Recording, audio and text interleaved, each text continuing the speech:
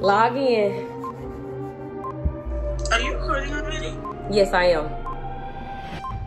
You passed. Oh my God! Hey, what's Fit? Live and direct. It's too much to be happy about, so smile and flex. Let's go. Hey, I just came back from my occupational therapy job, and I was thinking it would be a great idea to come to you guys and share some tips and some suggestions and some ideas on how to pass the NBCOT COTA exam. I've seen a lot of videos out there. A lot of it is going to depend on your learning style, the amount of time that you have before you're taking the actual exam, just a lot of different factors. I'm going to be sharing with you guys my experience on the different things that really helped me to study and pass the NBCOT exam. But first, I think it would be better if I jumped into something a little more comfortable. Oh, wow. No, this is not what I was talking about. Hold on, let me try one more time.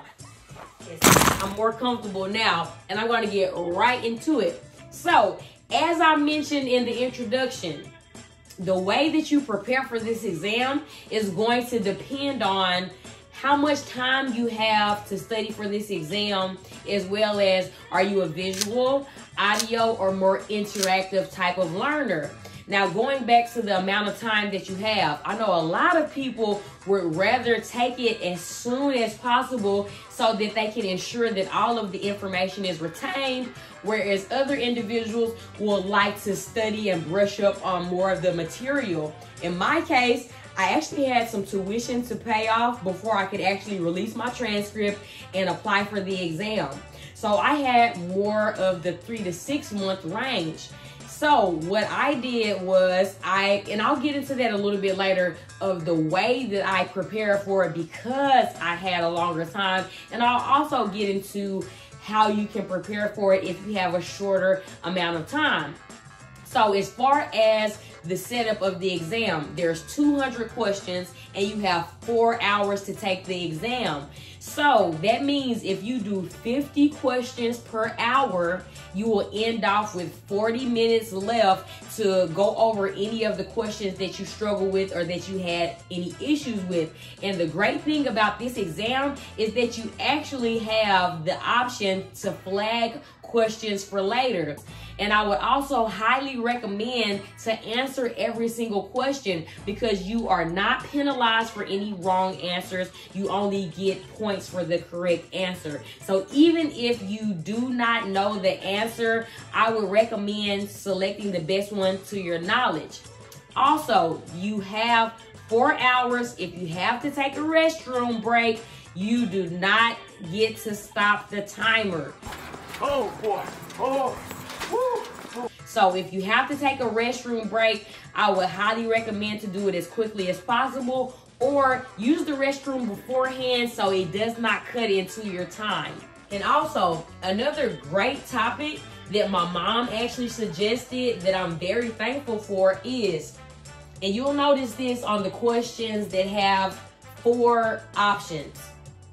Usually there are 2 outliers, 2 questions that you know are absolutely not correct. Now, these are used to not necessarily throw you off.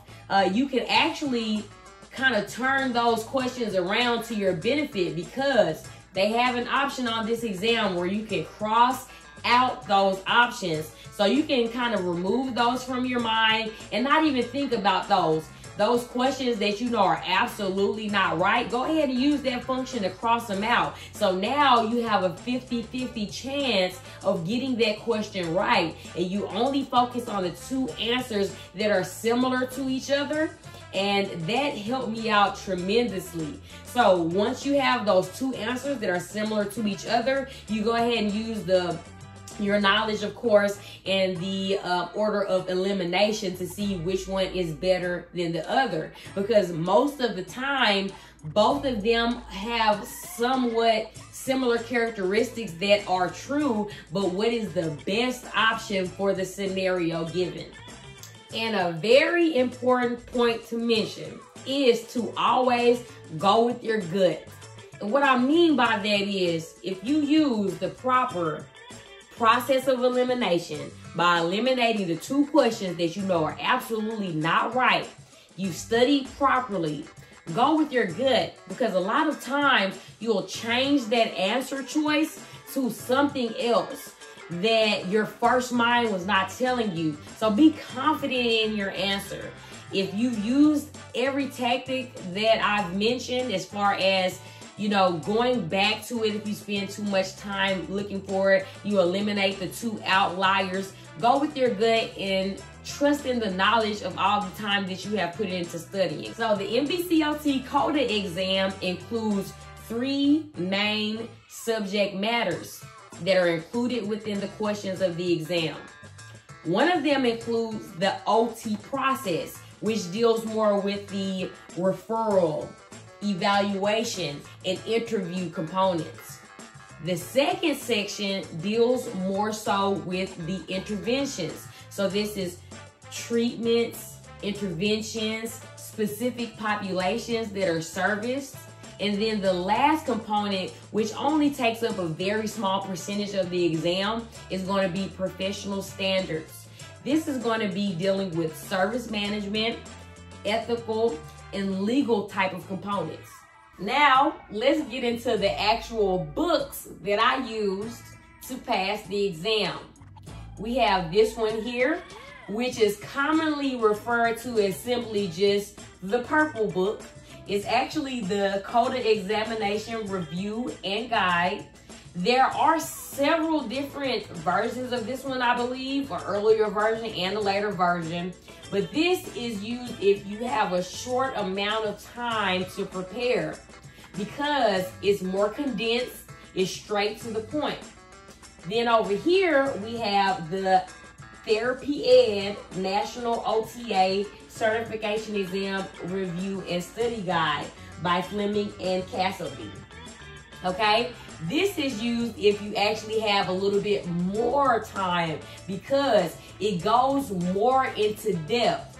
Now, the main difference between these two, other than the fact that this is more condensed and straight to the point, and this one actually goes into more detail, another big difference is the fact that there are 3 computerized practice exams here, which I found to be very informative as well as beneficial, because it actually simulates the actual exam. You have 4 hours to take the exam. Well, actually, scratch that. It allows you to go over 4 hours, which helped me, because the first time I took one of these computerized exams from the back of the book, it took me about 5 hours. So it showed me that I needed to work on my time management better. By the time I finished the last computerized exam at the back of this book, I had got my timing down well enough to do it within 4 hours. This simulates the exam very nicely. In the purple book, they tell you a condensed answer of why it was the correct one. But in this book here, the Therapy Ed, it not only tells you the condensed answer, it refers you to the number and the page within the book where the information is found. So not only is it simply telling you what the right answer is with a quick snapshot of why it is right, this book is going to tell you what page to flip through to go in detail of why the answer was correct. Now, this book is very, very, very detailed. So realistically, you're not going to be able to flip through it page through page unless you had, like my example, 3 to 6 months to prep for it. Now, if you have a shorter amount of time, I'm not saying that you always have to use the purple book, because if you have a short amount of time, you can use this one as well. Just keep in mind that you will have to somewhat skim over and get the key points, because if you go page through each domain, it's going to take you quite a while because it's very detailed. All right, one last option that I would like to share with you guys is the NBCOT COTA Premium, which is an application that you can get on the iPhone or Android. And I really enjoy this. This is an application for individuals who are more so on the go. So they don't necessarily have the time to sit down and look inside of the books, but they would like to do like a question of the day or a quick 10 quiz. Now, but there's also an option where you can go, I'll go to that option for you guys, where you go to the study tab. And as I mentioned, you have a quick 10 or a question of the day, or you have a time quiz, which you can go up to 100 questions. One of the main things that I really enjoy about the app is that you see here, you have the weakest subject quiz and the missed questions quiz. Now, the Therapy Ed book does a pretty good job of showing which domains you're struggling with.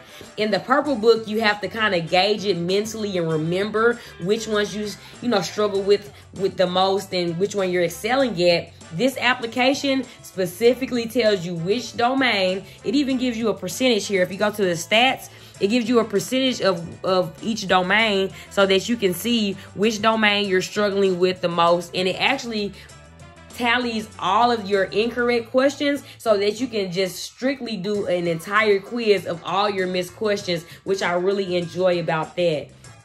I would not recommend that you use that solely, just because it does not go in depth as much as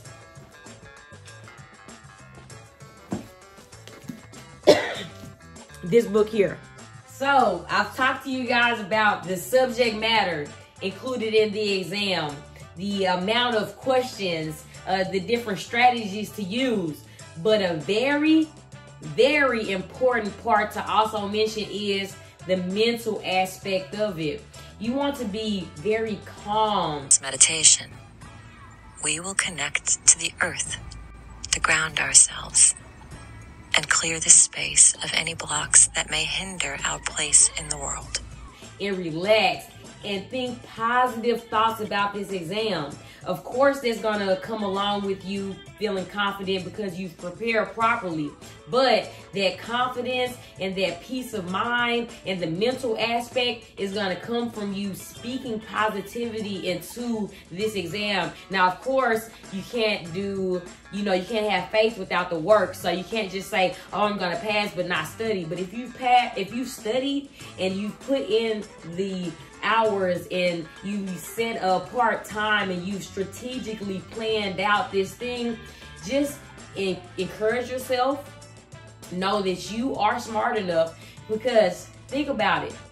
You had to pass this occupational therapy program to even be eligible to sit for this exam. So I want you to have faith and confidence in yourself. You can do it. You've prepared enough. And also, don't cram until the day before. Now, you can brush up and study the day or two before, but don't wait to study and brush up on everything and do your, first practice exam the day before. Give yourself ample amount of time. That's going to give you the confidence and the poise to know that I'm going to come in here and I'm going to do what I am destined to do. I am going to be a great occupational therapy practitioner.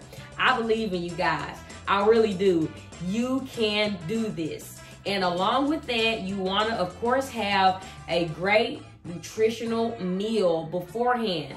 Keep in mind, you're going to be sitting for this exam for 4 hours. No snacks are allowed. So you want to have something maybe 30 minutes to an hour before the exam. Maybe not anything right before the exam, like 10 to 15 minutes, because it may make you a little bit sluggish, especially if it's high in fat or sodium. 3, 2, 1, go.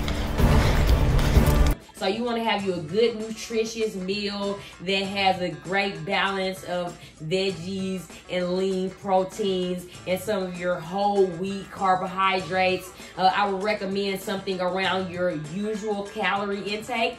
If you have usually a 2,000 calorie type diet, I would say eat about maybe 1/3 to a half of those entire calories, because you're going to need some energy, especially with those carbs, to keep you mentally focused, as well as to keep your stomach from growling and just for you to stay focused. So I believe in you guys. Prepare very well.